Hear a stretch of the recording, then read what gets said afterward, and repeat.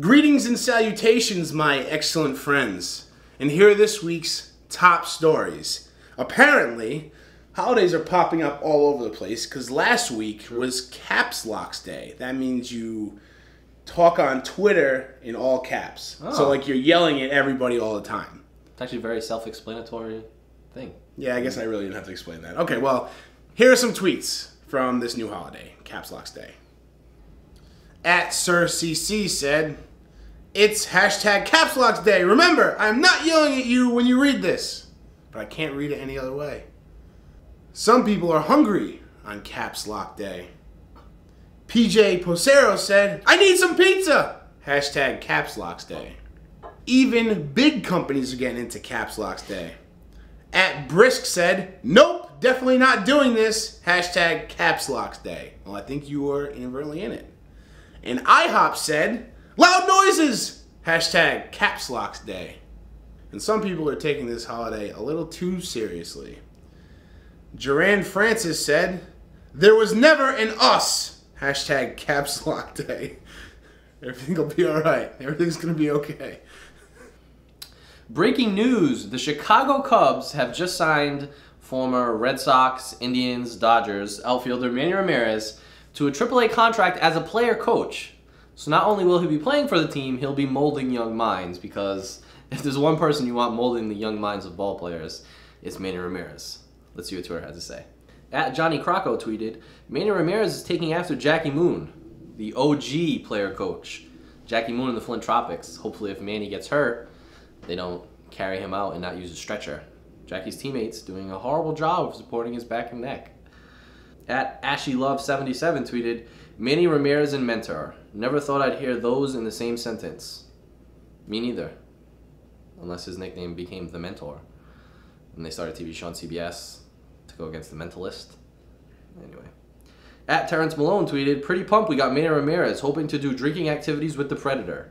I sincerely hope that is Manny Ramirez's nickname, because that's probably the greatest nickname I've ever heard.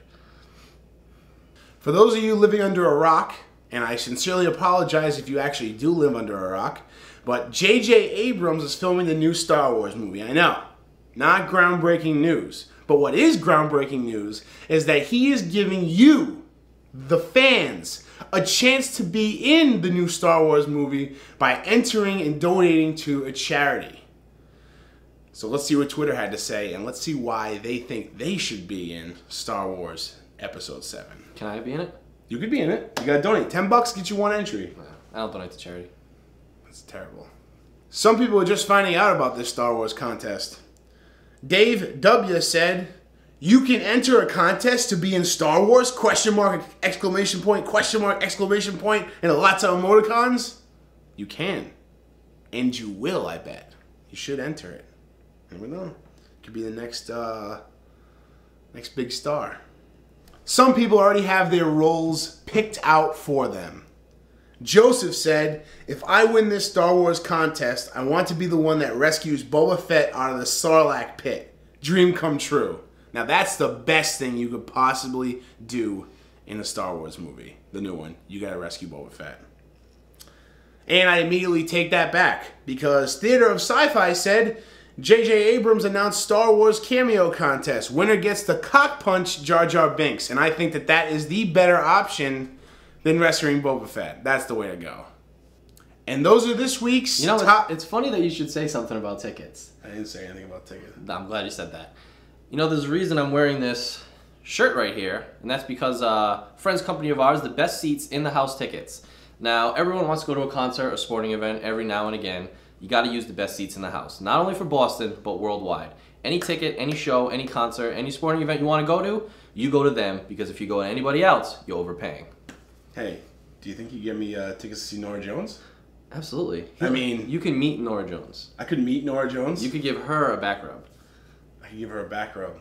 All right, well, Best Seats in the House. You heard it here first. And those are this week's top stories.